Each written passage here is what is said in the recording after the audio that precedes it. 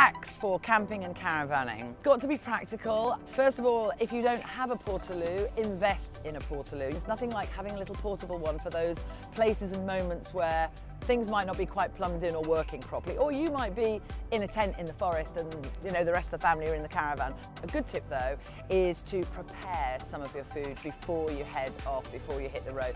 Don't make the age-old mistake of turning up with brand new equipment, brand new tent that you don't know how to operate and you don't know how to put up. It's a bit like going on your walk with a brand new pair of walking boots and heading off on a long distance walk. You don't do that. Everyone has had those camping holidays where it's rained relentlessly for days and days and days. Take the waterproofs, find your level, and maybe push yourself a little bit out of your comfort zone, but don't be put off by the challenges and the different things that you have to engage with when you're doing this kind of holiday. Embrace it as part of the whole experience. And if you talk to children, as they tend to get older, the holidays that they really remember are those ones.